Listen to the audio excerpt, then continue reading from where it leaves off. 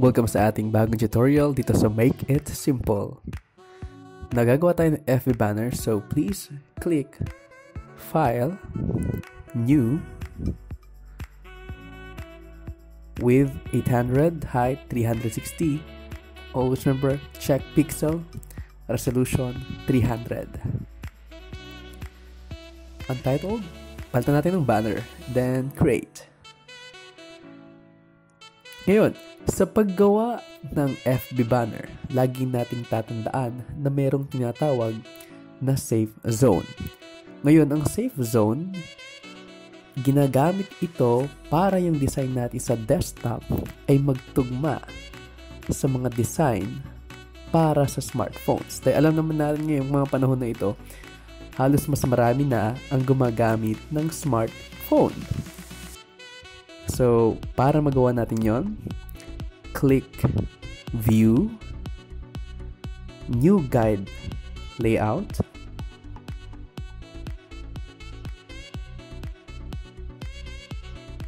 number 2 sa columns, sa top 24px, and so on. Ayan, left 90, bottom 24, right 90 red. And hit OK. Ngayon, yung nasa gitna, iyaan ang safe zone.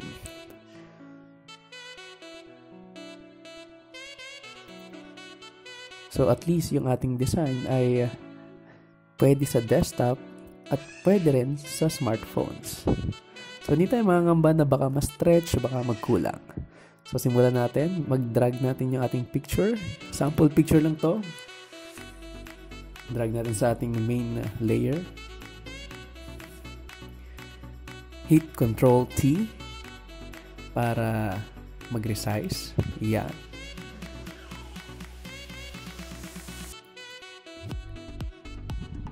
Yan. Medyo ayusin lang natin ng konti. Yan. Stretch. Konti pa. And hit. Okay. Yan.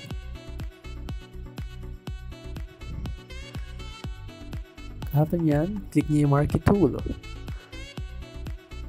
I-hold natin yung Alt and Shift sa paggawa nito. Maagawa tayo ng perfectong circle. Pagkatapos niyan, click niyo yung solid color. Mas fan kasi ako ng solid color kaysa sa paggamit ng shape. Remember this code. Ito yung magiging base color ng ating design. At pwede nyo naman palitan yan kung depende sa inyong gagamiting picture. Press V para mapunta ulit sa Move tool. Lipat natin. Always remember natin yung guidelines. Tandaan natin yung safe zone. Itaas natin layer number 1, ating main picture. Right click. Then click. Clip nyo ngayon. After that, create ka ulit ng solid color. Gagamitin ko yung ating base color. Baba natin. And again, new layer. Nandito kasi ako pag gumagamit ng text. So, gumagamit pa ako ng new layer para hindi nagkakagulo yung text. Hindi nalilipat, hindi nakiklip. So, I will type my Make It Simple name. So, dito sa text natin, bahala kayo kung ano yung gustong design. Pero para sa akin, gagamitin ko itong simpleng design na to dahil itong tutorial na to ay para naman talaga sa mga bago sa Photoshop. So, hindi ko na pahihirapin pa o kung ano pa yung gagawin. Don't forget to hit subscribe button, ha? Dagdagan natin. Begin and persevere.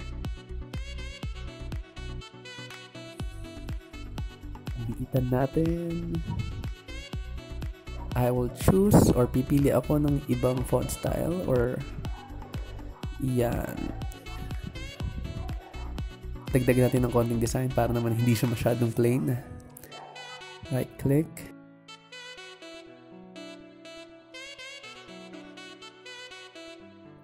Sa pag-design ng FB banner, napakahirap nito kasi Ito yung parang magiging pinaka-brand mo sa Facebook. Ito yung mas malaki pa kaysa sa profile picture mo. Kaya dapat ayusin to. Ayan, matatapos na ako. And February 2019. Thank you. So this is my simple FB design para sa mga bago sa Photoshop. Muli, maraming salamat. This is Make It Simple. Please remember, mag-hit ng subscribe button.